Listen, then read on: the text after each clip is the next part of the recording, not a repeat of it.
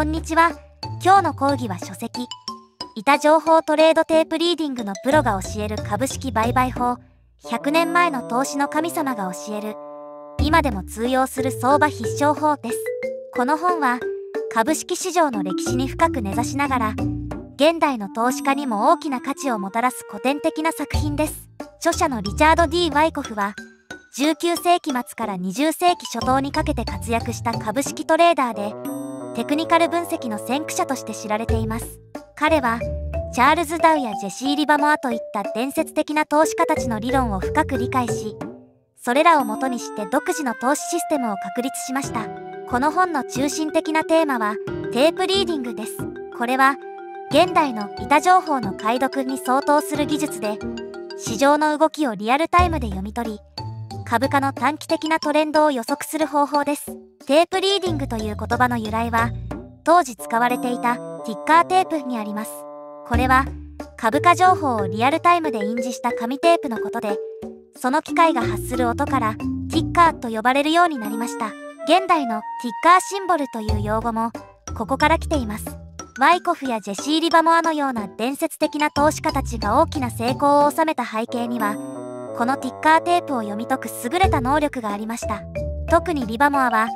1920年代から30年代にかけてウォール街でグレートベア・大熊と呼ばれた大投機家でした。彼は他人の情報に頼らず、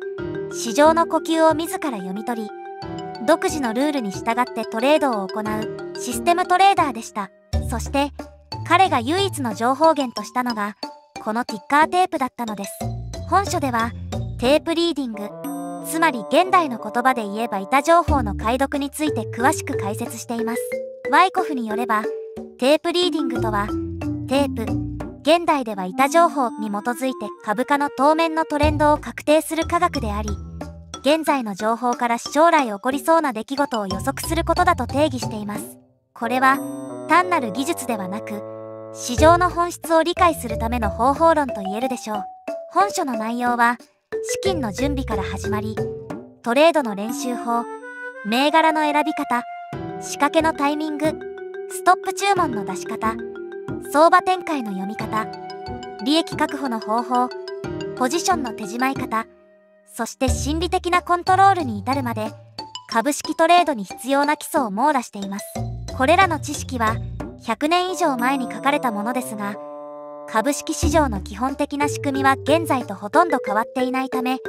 今日の投資家にとっても非常に価値のある情報となっています。特に興味深いのは、本書が単なる技術論にとどまらず、投資家としての心構えや精神的な側面にも深く踏み込んでいる点です。例えば、第1章では、精神的素質、気力と忍耐といったトピックが取り上げられており、成功するトレーダーに必要な心理的要素について詳しく解説しています。これは現代の投資家にとっても非常に重要な視点です。また、本書ではスイングを解釈するためには、より大きなトレンドの中にある個々の値動きを研究し、分析することが重要という考え方が強調されています。これはマーケットの魔術師として知られるリンダ・ブラッドフォードらしきも指摘している点で、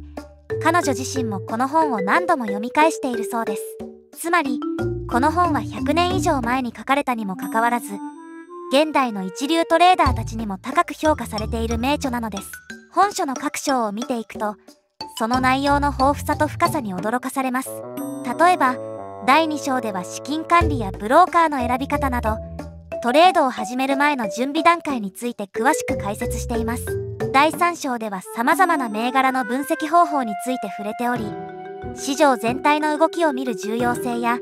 各銘柄間の関係性について学ぶことができます。第4章ではストップ注文の重要性とその活用法について詳しく説明しており、リスク管理の観点から非常に有用な情報が含まれています。第5章では出来高の解釈について深く掘り下げており、市場の動きを読み取る上で欠かせない視点を提供しています。第6章ではマーケットテクニックと題して、市場の技術的な側面について詳しく解説しています。ここでは抵抗線や支持線、相場の転換点などについて学ぶことができます。第7章では換算相場での機会の見つけ方について触れており、市場が動きの少ない時期にどのように対応すべきかを教えてくれます。第8章ではチャート分析について詳しく解説しており、フィギュアチャートの読み方やチャートから得られる様々な指標について学ぶことができます。第9章ではデイトレードと長期トレードの違いについて触れており、それぞれの特徴や利点、注意点について詳しく説明しています。第10章以降では具体的な事例や提言、問題解決の方法などが紹介されており、理論を実践に移す際の指針となる情報が豊富に含まれています。特に第13章では、著者自身による2日間のトレード記録が詳細に記されており、実際のトレードがどのように行われるかを具体的に学ぶことができます。この本の素晴らしい点は、単に技術や方法論を教えるだけでなく、市場の本質的な理解を促す点にあります。著者は、市場を単なる数字の羅列ではなく、人間の心理が反映された生き物のように捉えており、その動きを理解し予測するためには、深い洞察力と経験が必要だと説いています。また、本書は投資家としての心構えや倫理観についても多くのページを割いています。例えば、過度な欲や恐怖に振り回されないこと、自己規律の重要性、継続的な学習の必要性などが繰り返し強調されています。これらは今日の投資家にとっても非常に重要な教訓となるでしょう。本書の魅力はその普遍性にあります。100年以上前に書かれた本でありながら、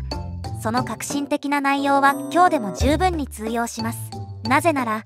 市場の根本的な動きや人間心理の基本は、時代が変わっても大きく変化しないからです。テクノロジーの進歩により情報の伝達速度は格段に速くなりましたが、市場を動かす根本的な要因、需要と供給のバランス、人々の欲望や恐怖は昔も今も変わりません。この本を読むことで、私たちは市場の歴史的な視点を得ることができます。そして、その歴史的な視点を通じて、現代の市場をより深く理解することができるのです。例えば、今日のアルゴリズム取引や高頻度取引が主流となった市場においても、本書で説かれている市場心理の基本原則は依然として有効です。さらに、本書は単なる投資指南書以上の価値があります。それは、ビジネスや人生における成功の原則を教えてくれる書物でもあるのです。例えば、継続的な学習の重要性、自己規律、リスク管理、機会の見極め方など、本書で説かれている多くの原則は、投資以外の分野にも応用可能です。本書を読むことで、読者は単に投資の技術を学ぶだけでなく、市場という複雑なシステムを理解し、そこで成功するための思考法を身につけることができるでしょう。それは、今日の複雑化する社会を生き抜くための貴重な知恵となるはずです。この本は、初心者から経験豊富な投資家まで、幅広い読者に価値をもたらします。初心者にとっては、投資の基本原則と市場の仕組みを学ぶ絶好の入門書となるでしょう。一方、経験豊富な投資家にとっては、自身の投資哲学を再考し、より深い市場理解につなげるきっかけとなるかもしれません。本書の魅力は、その深い洞察と実践的なアドバイスの組み合わせにあります。著者のワイコフは、単に理論を述べるだけでなく、自身の豊富な経験に基づいた具体的な例を多数挙げています。これにより、読者は抽象的な概念を実際の市場状況に結びつけて理解することができます。また、本書は投資家としての心構えや倫理観についても多くのページを割いています。例えば、過度な欲や恐怖に振り回されないこと、自己規律の重要性、継続的な学習の必要性などが繰り返し強調されています。これらは、今日の投資家にとっても非常に重要な教訓となるでしょう。本書を通じて、読者は市場の深層にある力学を理解し、より洗練された投資家になる道筋を見出すことができるでしょう。それは単に利益を得るためだけでなく、市場という複雑なシステムを理解し、そこで自らの役割を見出すための旅となるはずです。この本は、投資の技術を学ぶだけでなく、市場という生き物の本質を理解し、そこで成功するための思考法を身につける機会を提供してくれます。それは、今日の複雑化する金融市場を生き抜くための貴重な知恵となるでしょう。この板情報トレードテープリーディングのプロが教える株式売買法は、単なる投資指南書以上の価値がある、真に深遠な一冊です。ぜひ時間をかけてじっくりと読み込み、その知恵を自分のものにしてください。そうすることで皆さんの投資人生は必ずや豊かなものになるはずです。この本を読み終えた方々はきっと新たな視点で市場を見るようになるでしょう。単なる数字の羅列ではなく、人間の感情や思惑が交錯する生きた場として市場を捉えられるようになるはずです。例えば急激な株価の変動を目にした時、その背後にある投資家たちの心理をより深く理解できるようになるかもしれません。恐怖や貪欲さ、あるいは楽観や悲観といった感情がどのように市場を動かしているのかを見抜く力が養われるでしょう。またこの本の教えを実践することで自身のトレードスタイルに大きな変化が訪れる可能性があります。例えばこれまで感覚的に行っていた取引により論理的な裏付けを持たせられるようになるかもしれません。市場の動きを読み取る際に